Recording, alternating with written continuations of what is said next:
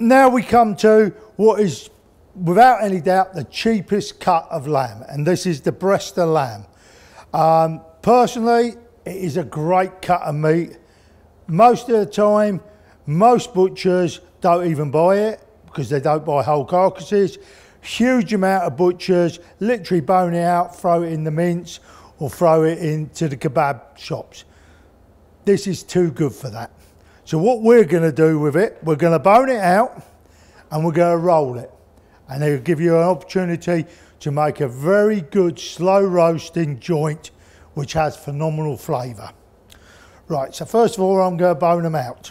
So you've got what we call the skirt there. I'm going to come in from that skirt side and literally run my knife along the back end of the ribs there, releasing the ribs. I turn him over and I come in from the point end of the breast and I just lift that off the ribs and remove the flesh.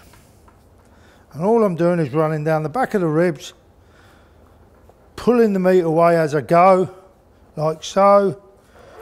And you've got the cartilage ribs there at the end, which you just make sure they come off. Once you bone that one like that, it's important, that's where the animal was opened up to remove the stomach contents and everything. That's very dry and very tough. So all you do is run your knife along the edge of the breast there to ensure that's removed. Also, because we're going to roll and stuff this, you just lift that excess bit of fat out the point part of it. So that's removed, that's removed.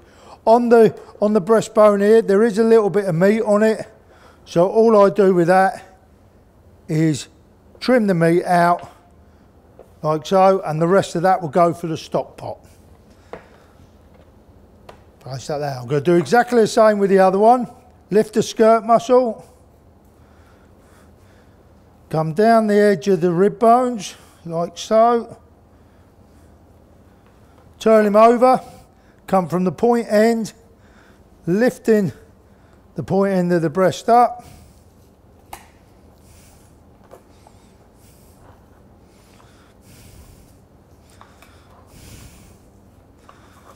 Like so.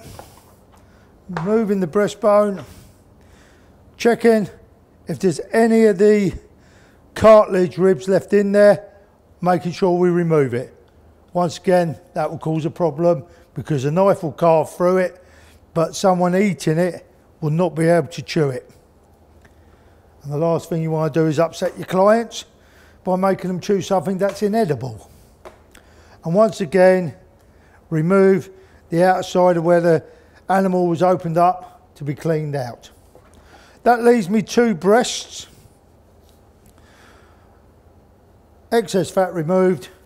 So these breasts, I chop and tail them. So I put them the opposite way round and put them next to each other like so.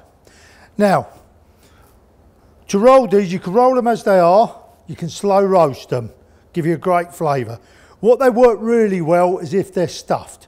So you could just do like you would do with a pork porchetta. So where you got a belly of pork, you put pine nuts, Italian herbs and spices, basically anything left in your fridge goes in it, and you roll the porchetta up. That's what it'd be called if it was from the pig. Because we're going to do it from a breast of lamb, I would normally do a stuffing fast with some meat in there, with some herbs in there, and I quite often use 4 or 5 of these breasts that way, and then roll it lengthways. Because we've only got 2, what we're going to do is cut them in half.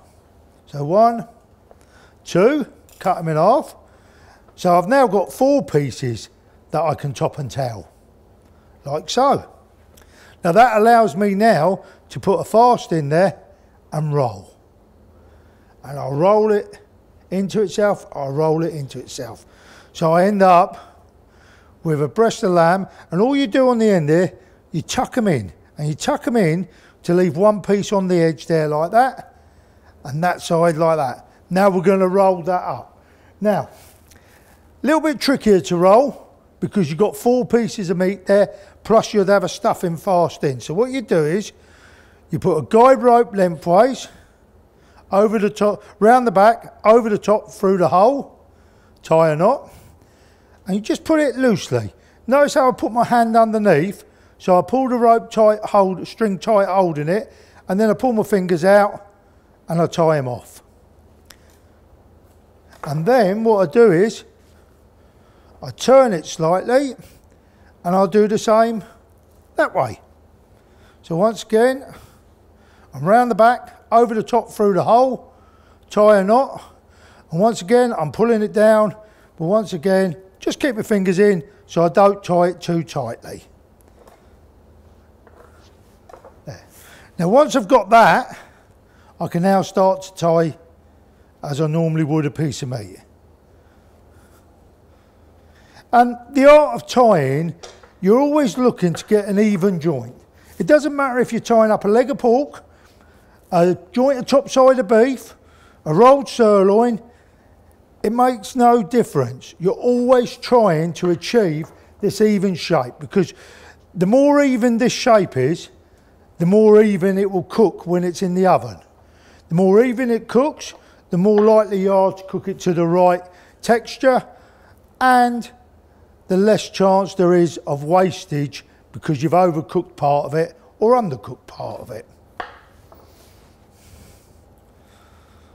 So I'm just tying off the ends there like so. I then, from there, put a string in between every string.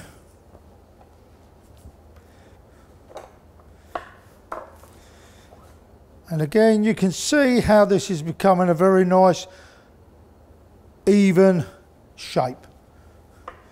Now, because it's breast of lamb, it is a very slow cook.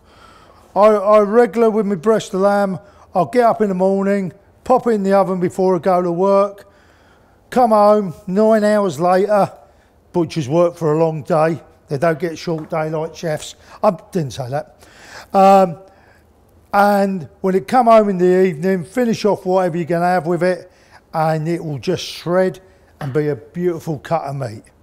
So we've got a nice round breast of lamb there. I'm going to cut that in half just to give you an idea of how good that looks.